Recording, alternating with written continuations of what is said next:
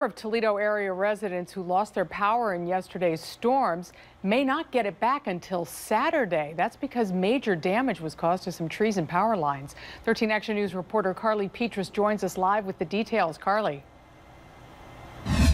Diane, still thousands without power, and I'm over here in Ottawa Hills right now. It's very dark around me. There's no sign of light, and you can hear the hum of the generators. Some families over here tell me this is the longest they've ever gone without power.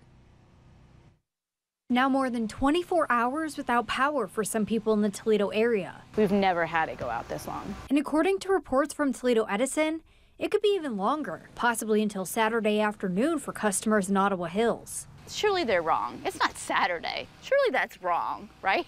The company sending out this message today saying the cause of the outage was equipment damage. And while for most families, the news is inconvenient. Nobody can sleep, and it's just, we're just trying to adjust. And a generator can get some things going for a little bit.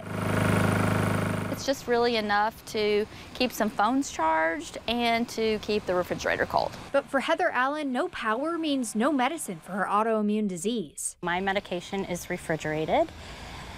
So when I was told that the power wasn't going to come back on until Saturday at 1 p.m., I needed to make arrangements. She says a situation like this becomes tricky, but if her medicine goes bad, it costs a fortune to replace. I was able to call my church. We have some industrial refrigerators and freezers there. I now just drive back and forth to get it every day. With hopes of power coming back soon, many people in the community say they understand they're not necessarily at the top of the to-do list. I think there's also probably higher priority people.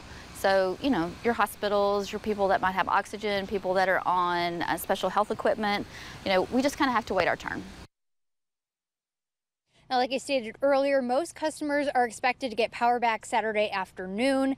If you're wanting to keep an update on your area, you can go to the Toledo Edison outage map. Diane?